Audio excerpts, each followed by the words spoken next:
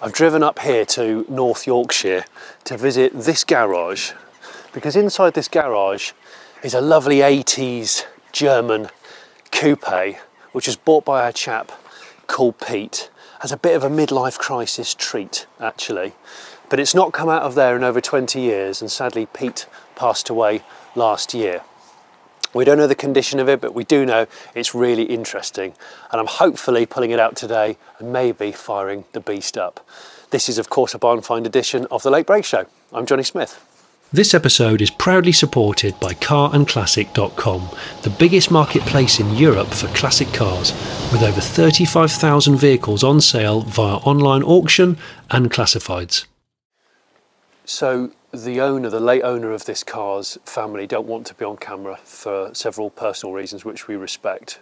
And it was a perfect excuse for me to bring along this man, Tony BMW. If you are not familiar with Tony BMW, you need to watch the video above my head, which is when Tony helped to get going a beautiful, rare M535i lightweight, one of our most successful barnfind videos actually, glorious. So I brought Tony along to A, be the authority on early Beamers, and B, hopefully, see if we can fire up this 6 Series. I hope so. It is a 6 Series. It's an E24 6 Series. So the information that we've been given is, we think the car came off the road in 2001. MOTs support that. We don't know if it went away in there because of a fault. I think so. But we think so, which is why Tony's frowning, because we're going, we might have to do a bit of kind of diagnostic work. The late owner's daughter, who we've liaised with to get permission to come here, she knew nothing about weirdos like us on the Late Break Show wanting to film barn finds. She actually didn't even know that her dad still owned the car, and the state in which it was in, covered in gas pipe fittings and bits of scrap, which I'll come on to in a bit. She took a lot of those off and skipped them as part of the house clearance before selling this house. But we do have photos of what it was like when she first opened the garage door and saw it, which we'll put on screen now because it's amazing. The car, other than having stuff removed from it, is untouched. I haven't seen it yet. Neither has Tony. Not yet. So let's have a look. We don't fake this stuff. It's not worth it, is it? Nope. Come on, Tony, come in, because... Oh, excellent. Oh. So I don't actually know what model 6 Series this is. 628. It's a 628. 628 CSI. Yep. All I know is that it is manual gearbox. It's quite unusual for a 628. Yeah, which is quite cool. And obviously A-Reg 1984, yeah, 83, yeah.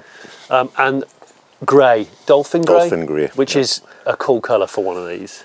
You can see from the scratch marks and stuff on the body, this is where all of the stuff was piled all around it and has been since removed and skipped. There's a badge on that. There's a C and there's CSI, a C. it should be CSI. There's another bit of badge, maybe it's... There we go, 628. There's an I. All right. On the seat. the boot. So what we'll do, I think, I've noticed that's the only tyre I think that's inflated. And that is really tight against the wall. So, yeah, that's completely flat. Oh, is it? Bums. So I think what we'll do is if we clear a bit of this stuff out of the way, and then we'll look to inflate the tyres, because if we move it out, we'll have much better access to have a look at the engine bay and stuff, won't we? Yeah. It's a good looking car. It is, isn't it? Yeah. Got motorsport spoilers on as well. Front and rear spoiler. Yeah. There's an M badge there, yeah. And there's some wheels and stuff. I've just noticed there's wheels inside it. I don't think they're off this. I think they might be too small. They look like 14-inch. But yeah, be interesting to get them out. Now, Holly, the daughter of Pete, who owned the car, she said they haven't really looked inside it and they can't get in the boot. So they don't have any idea what's in the boot. There could be something exciting in the boot. There could be something just really boring, like an old newspaper. But what we'll do, we'll clear this out, see if we can get the tyres inflated, and then roll it out into the daytime. Yeah, great. This is a bit of a concern, Johnny, as to why the air filter's not on. But oh man, it's definitely a concern why it's not on the car. So when did they launch this is the E24, isn't it? Well, it was earlier. It was probably something like 77, I think. Yeah. The earlier ones were actually based on the E12 platform, so the E-chassis, Same chassis as the E12, same engine. Yeah. The later one's from about 19... Is it 82 or something? 81, 82, I think they changed the E28 platform. Yes. So this is an E28 5 Series underneath? E28, yeah. Yeah, you know your way around it. Yeah. E20. But notoriously rusty as well. Yeah. As all BMWs that period were. And the coupe, the 6 Series, was made by Carman. Yes. So it was coach built. Yes, so they took the 5 Series chassis, cut parts off it, and then spot welded new parts on to make the wings fit differently. And is that what they did? Yeah, yeah. Oh wow. So you'll see, you can see where there's a bit being spot welded on. Okay. And that's where they normally start to rot as well. So. Okay. But yeah, it's pretty grotty around the sunroof as well. Really cool. We just had the neighbour right opposite open the door and walk over and say, God, I remember the day when Pete moved in and drove this car in. That was the one and only time I've ever seen the car running and driving.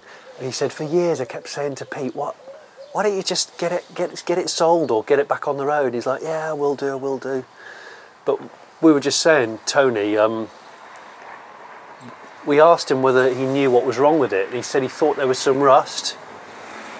Wasn't sure whether there was a problem with the way it ran, but he said, I remember listening to it, hearing it running and driving in that time, and he said it sounded pretty good to me. So again, yeah, fingers crossed. Fingers crossed, mechanically, it might be okay. Yep. Yeah, you try and get in the boot. Yeah. Obviously, the lock's stuck in. Viewers, come back and see me in about an hour. Yeah, this leg will be this big, this leg will just be the same. Think of a crab. Fighting claw, eating claw. Fighting claw, eating claw. There's no movement in that at all. Really? Yeah. There's no other release for the boot? No, there's a central lock and solenoid, but that's not going to work the plunger. It's just going to stop you working the plunger. Yeah. Bloody love this boot spoiler. Yeah. Two-tone as well. Yeah. Oh yeah, your blighter. Okay, so.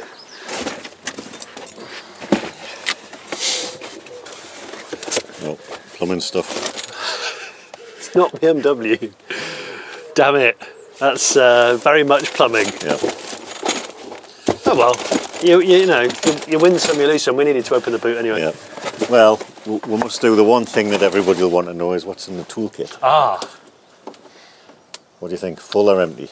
I'm going to go 2/3. What are you going to go? Empty. Oh, are you? Oh, my wow. gosh. Okay.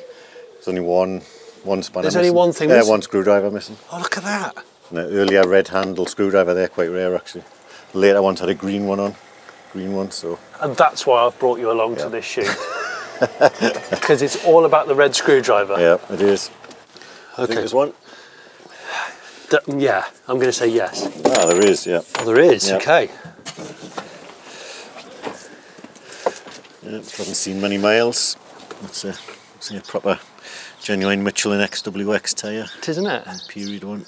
Yeah. That spare wheel does look solid. It's not bad at all. A little bit of mould and grot on that seam again. Yeah, but it's just around them seams, isn't it? Yeah, but hopefully that's not too bad. Bring a compressor, they said. Yes. No, said Johnny. Who's the twat now? This looks so dodgy.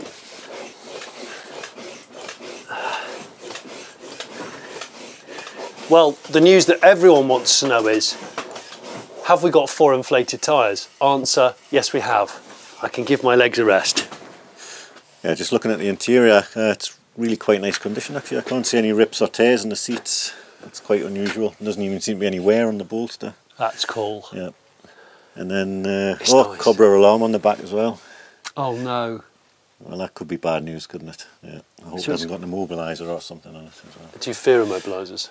Definitely an 80s one. Yeah. Well, let's see if the brakes are seized. Tyres are up.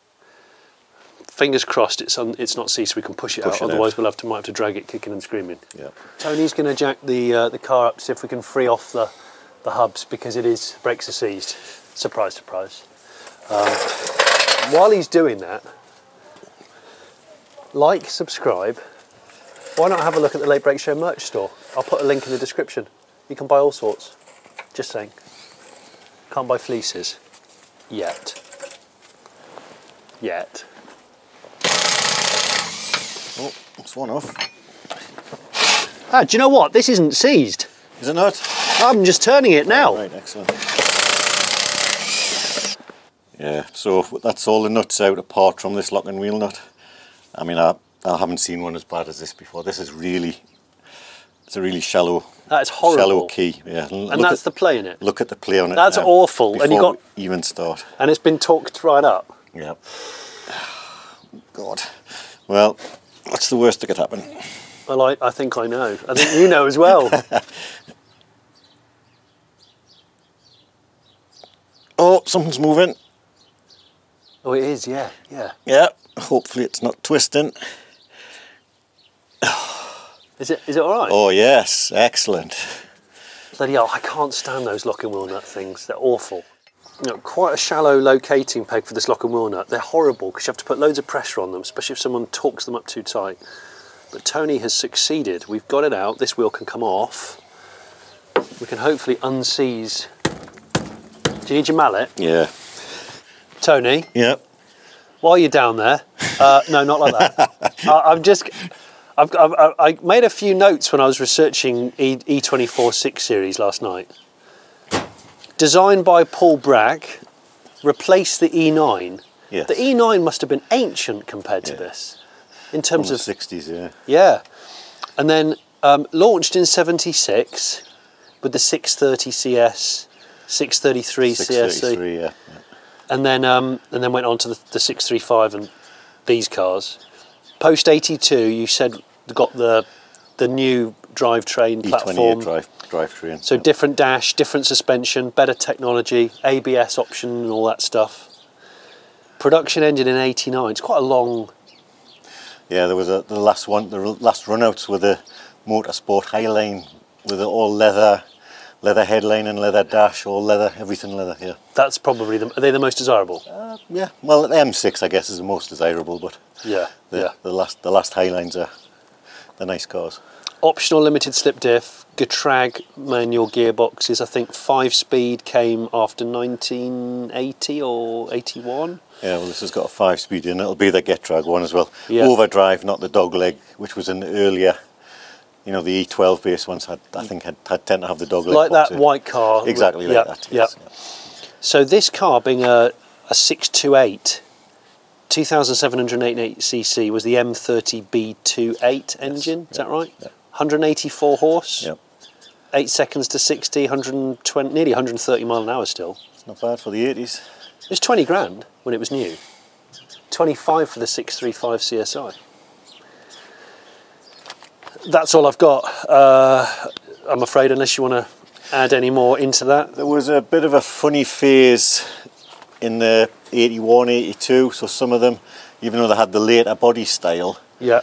with the longer bumpers, they had the earlier engine and drivetrain. Okay. And some of them had earlier interiors but later exterior body, so there was a bit of a transition phase there. Okay. And I think it was about 81, 82. Do you like the transition phase cars? No. You don't? No, I prefer the early ones. Because Oh, I'm do an E12 guy, so. Get you. You're an E12 guy? Yeah. You getting any movement at all? No. Ah, sugar. I can't even get the wheel off, so that's why I've resorted to hitting the brakes instead, but Sugar. it's absolutely solid. The problem is the handbrakes on an internal drum. Oh, no. That's just the wheel with no wheel nuts in. Off? That's it. It's quite a chunky rim, isn't it? Probably narrower on the front as well, because you can get a big wide wheel on the back of the 6. There's quite a lot of surface rust that you've banged off. There we go.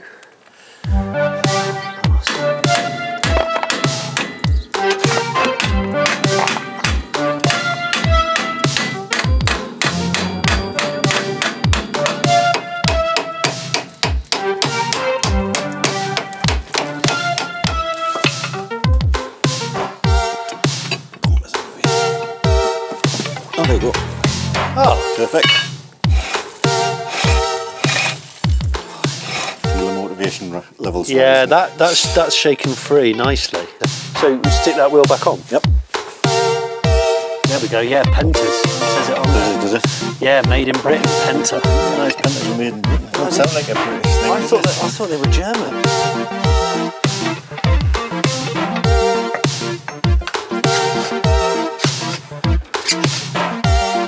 Right, that'll do. They're all off the ground there. Okay. We've unseized 2 out of the 4 wheels. That one's still seized on the offside rear. This one's come off nicely. We've got to get access to this. If we can get access to this, then we've unseized 3 out of 4. Then we can probably drag it a little. But we're car's so tight against the wall, we've got to drag it this way a little. So we just jacked it up and we're going to walk it on the jack this away, even if it's just 4 or 5 inches. Yes. Yes. Did you get that Power of the arse. If someone's thinking of putting a car away for the next 25 years, could you do me a favour and just put it in a slightly wider garage? If that's all right. Just, you know, just going to put that out there. Bit of rust on the Penta. Look at that. Bit of brake disc.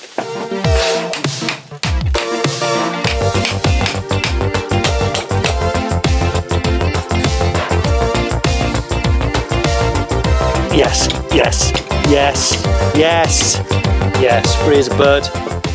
All right, okay. Unseized, unseized, unseized, still a bit seized. Gonna have one last go on it. If not, we'll try and tug it out with just 1 wheel resisting. And hopefully that'll be all right. Well, is that it? Moved a bit more there, definitely moved more.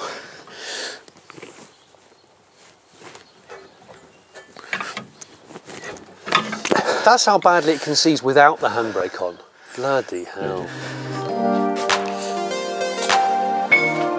you got any way of stopping it? It's not going to run away, is it? No, I'll run away. It is binding a little bit, so are you all right on the other side of the door?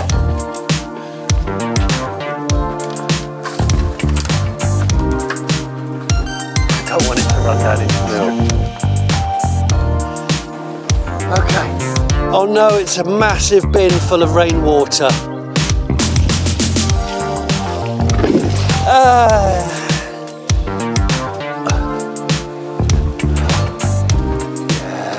There we go. Ladies and gentlemen, a BMW 628 CSI.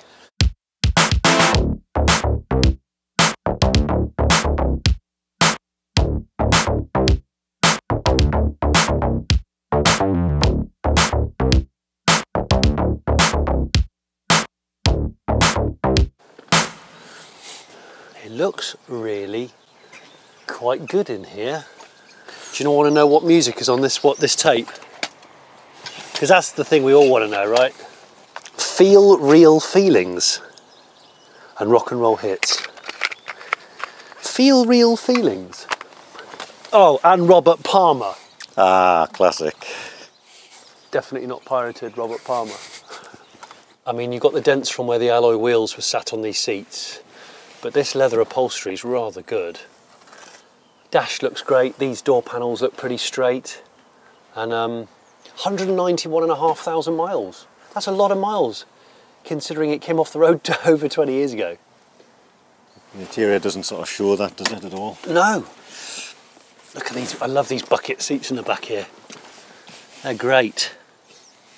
Yeah, it's really good in here. You got that, yeah, that headlining's all right with the manual sunroof. I'm not going to open it now. Yeah. The immobiliser is a bit scary, isn't it? That little fob there. But now, we have, I said before earlier when we were tinkering in the garage, there's some documents for this car. There's even the build sheet. Let's talk about the build sheet. As we said before, the owner of this car, Pete, he was a gas engineer, hence all the gas fittings and stuff. And the service history documents are no different. They're in a boiler brochure, BM documents. And then in here, that's the build sheet there. Okay, so that thing is really quite crucial, isn't it? Yeah. That tells you what it came off the production line with. Oh, someone's even gone to the effort of laminating it. So that says when it came off, December 83. And it says, what does it say? Dolphin grey colour, upholstery, black leather, yes. Manual sliding roof, yes. Front and rear spoilers. So that's that M Sport kit. Yeah, so genuine. Yeah. Fitted from brand new. Yeah. We can check the engine number, but that's really cool to have that, isn't it? Some old MOTs and stuff. I do like old MOTs. Gives you an idea of mileage. So hang on, that's the last MOT, which expired July the 9th, 2002. It expired at 186,000 miles. 2001 receipt for oil filter, air filter, fuel filter. What mileage was that? Did it say? No, it doesn't say. But that's a service with plugs. Yeah, brakes as well. Strip and clean, lubricate all brakes. Advisory: extensive rusting to underbody, rear floor to sill areas, and front and rear under the wings. Yeah, heavy rust in near side and offside front suspension, legs and subframe. Okay. And what year was that? 2001. Oh, right. Okay. I mean, that's very typical of these. Yeah. That must have been the fail sheet, and then it's had the work done. Oh yeah, there you repaired, go. Yeah. corrosion, damage to floor. Again, is that 2001? So it's had a handful of work done in 2001, and in 1997 it was recovered. Calling fault memory and diagnosing system, removed all plugs and clean, replaced throttle switch contacts, check all wiring from DME unit, found injection signal at fault. Remove and install control unit for transistorized ignition, strip down control unit, dry out circuit boards, reassemble.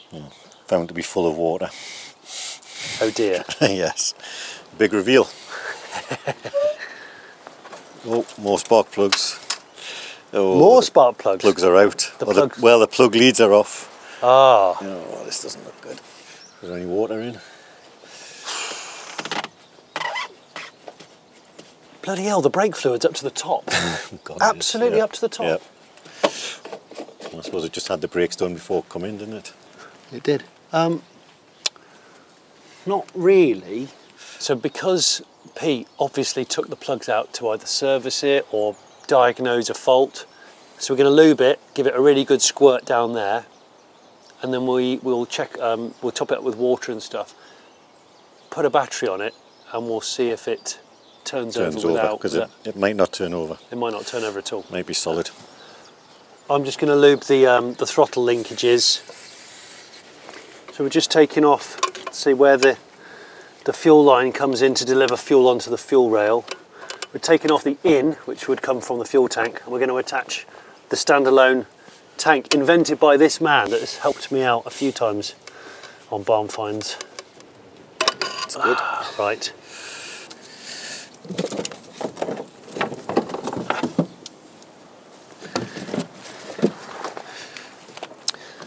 I reckon most of the scratches and body damage on this car have been done from things being stored around it and on top of it.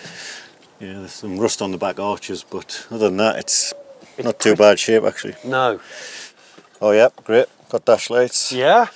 Washer fluid's low. Brake lights are faulty. Okay. Well. But and the immobiliser light is on. Yeah. We'll try and see if it'll turn over without that. Oh. Is that the fuel pump? Yeah. Okay. I can hear it priming. Right. Yeah. So I'll check to see if anything comes out. Coming out, yeah. Nothing yet. Yeah. So is that just? Yeah. So that's on crank. Yeah. And there's no crank, so I suspect the mobiliser's stopping the crank. Okay. So let's try that. So you've got the little dongle of you for the immobiliser. Let's just hope that. Yeah. Oh, okay. That was an engage. Yeah. It moved the fan a bit. The immobiliser's gone again. I think it's jammed now. Do we put it in first gear and rock it? Try and rock it, I think so. Just a little. Oh. Oh yes, yeah. Yeah? Just saw a rocker lift there, yeah. Okay, and again? Yep. Rockers are turning. Okay. It's more hopeful. Yeah, I mean, we could drizzle a bit of oil in there. Yeah. No, nothing on the starter. Do you think the starter's engaged? Engaged, but it's...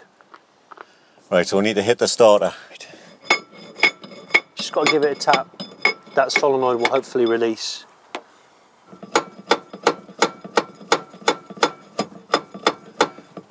Give that a go. Okay. Okay. That was free. Okay. You got a serious spark. I can hear it. Well, I think we'll put the plugs in, put the fuel can on, and let's do it. Let's go for it. Yep. The plugs that Pete bought are never fitted. We're going to fit. It's not seized. Actually sounded really quiet. It did really. There's the mother of all sparks trying to jump out. I'll get rid of the old ones because presumably we're not going to need them again. Nope. And then go and get your can of hope. This is Tony BMW's can of hope. This is Tony BMW. This saves us so much hassle on these shoots. Electric fuel pump, cunningly attached to fuel lines and a regulator. Attach these to a battery, switch on a fuel pump, you bypass all the old fuel tank and all the old fuel lines, feed it straight into the engine, boom, done. This requires a freeze frame for some atmosphere, go.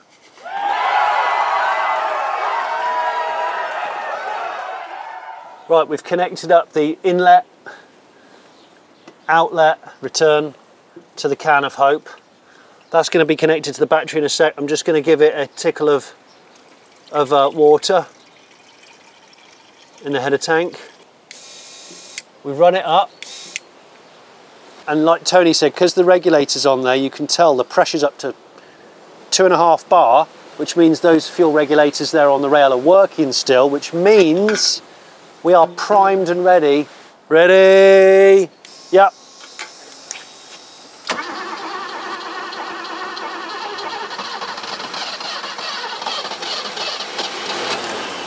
Whoa, all right. Nice, good first effort. Oh my gosh. Okay.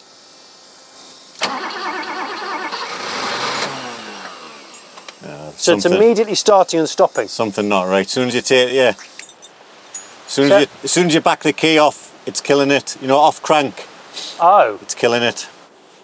You're saying as soon as you release the key, as soon as you stop cranking, it kills like it's it kills the fuel, or the no, it doesn't kill the fuel, or it kills ignition or something. Yeah. I mean, the concern is it was put in the garage and left with the plugs out. Yeah. So we don't know why Pete took the plugs out in the first place, because it had a problem running. Yeah. There's obviously that invoice for being recovered from the roadside as well, with electrical fuel fault. Diagnostic issues. Yeah. So it could be a hangover from that. Could be, yes. I think we'll go around, just clean all the connections. Yeah. Give it another go.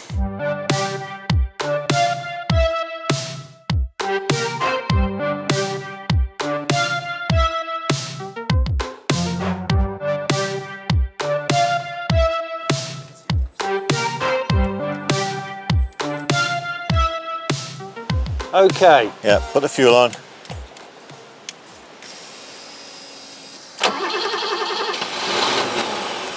Come on.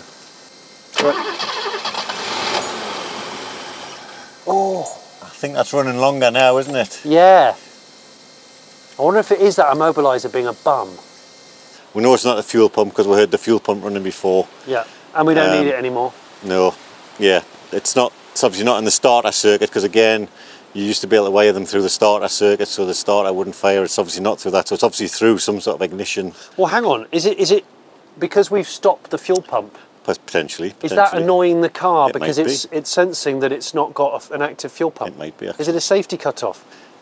It might not be, but it might have something else. That's a very good point, actually. We've just got to watch now. We're going to be pumping fuel everywhere. I mean, I can hold it, and if it's drowning me, I'll go, let's turn this off. Yeah.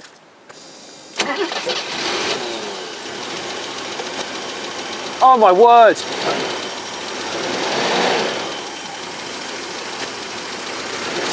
Okay.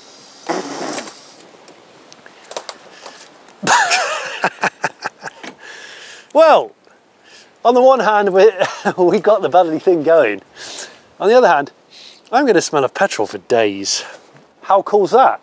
Very. It's a safety thing. It must think that maybe there's an accident, or it runs a series of checks and goes, that's not right. So, right, let's get a bolt on the end of that bloody thing. Or a gallon. I've got a gallon can. It's either that or it's put some fuel in it. Not at this late stage. No, right. Do you know what I'll do? I'll just drain it into a gallon can, Right, okay. an empty one. Yep. Okay, this is our final attempt at it, really. Tony's taken the plugs out, dried everything, let it air for a while, had a cup of chai, put it back in. We've got the return tank here for the fuel from the tank. Hopefully it will run for more than 2 seconds. If this is all we get, that's all we got. At least we know it works. Runs. Yep, yep. Oh, there you go. That's working.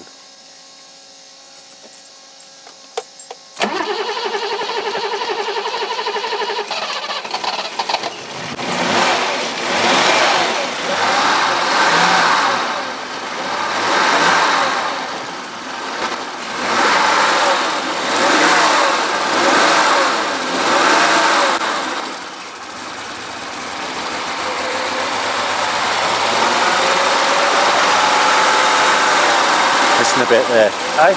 Missing a bit. Missing. It's alive though. It's alive. Definitely alive. That's what you wanted. So it is misfiring. Interesting. Maybe the original reason why it was the plugs were out. Trying to diagnose An it. ongoing issue, yeah. So it runs. It does run. It does run, and it sounded pretty all right, actually. Yeah, the engine sounded all right. Obviously, the exhaust has got a few holes somewhere, but look at that. It's nearly put a gallon of fuel from the tank into it. So the fuel pump, even the fuel pump works fine, which is that normally dies, doesn't it? Yep. I think the thing to do is we'll connect all that back up, and it might actually run from its own fuel. Right, just for the sake of it, and because it's dark now, and we're pretty much run out of time. Tony thinks, let's just try it running its old fuel, which still smells pretty good actually, and looks clean, into the engine, no can of hope. Put the air cleaner back on. Okay, bonus run.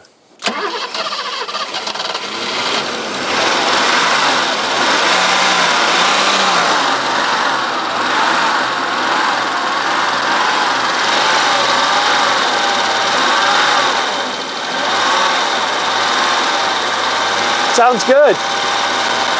Wow, on its own fuel. Yeah, great, good result. There you go, look. There we go. I hope you've really enjoyed this barn find episode of the Late Break Show. The car did run. The 628 CSI is going to be coming up for sale, and I will let you know about that on our social media and in the description below. It's going to go to a new home where it deserves to hit the road again. This has been a 628 CSI. What are we going to do next time? I don't know. But if you've got a car that you think is of interest, either in a garage, a barn, a hedge, a drive, get in contact with me. I'll put the contact details below in the description. Cheers.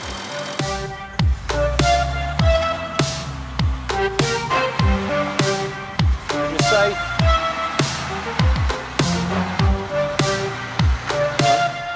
Keep going like that. Left, right a bit. Straight. Straight. Just wait a sec. Stop. Do you want to turn it off, Tony?